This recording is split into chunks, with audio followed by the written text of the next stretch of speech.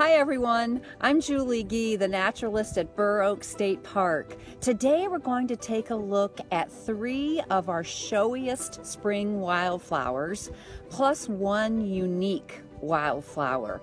While you're enjoying the video, be thinking about why trilliums are called trilliums. Let's go take a look. Virginia bluebell is one of our most popular spring wildflowers. Of course, it's so showy with pink buds to start out, which then blossom into these blue tubular flowers. A rare white form of Virginia bluebell can sometimes be found.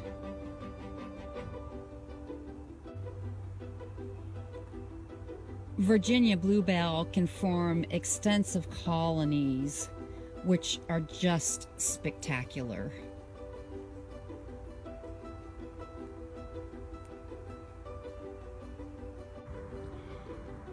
Blue-eyed Mary is so distinct and recognizable because of its bicolored flowers.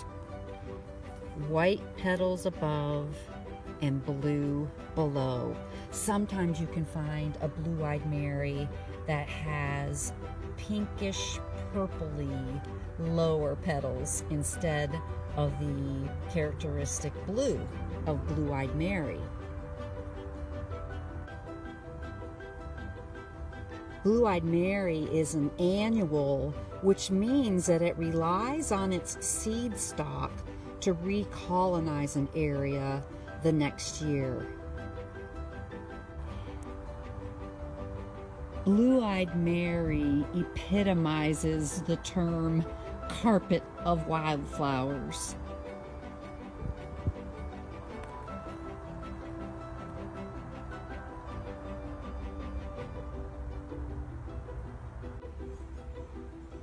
Large flowered trillium is one of the showiest, most common trilliums in eastern North America.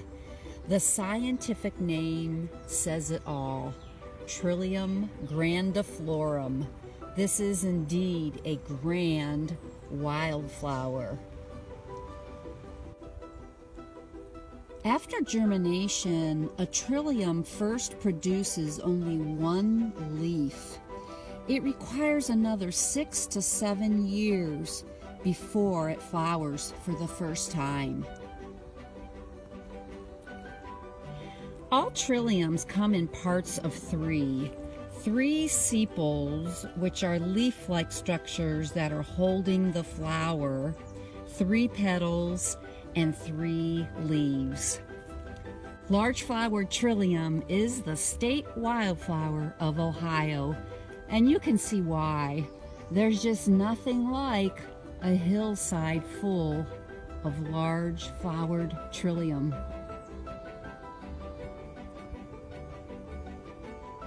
Sessile trillium is very different for a trillium. The strange upright flower has maroon petals and no stalk.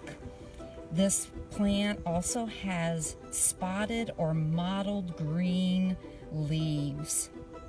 Another common name for sessile trillium is toadshade. You can probably guess why this plant has been called toadshade. I hope you enjoyed taking a look at those showy wildflowers.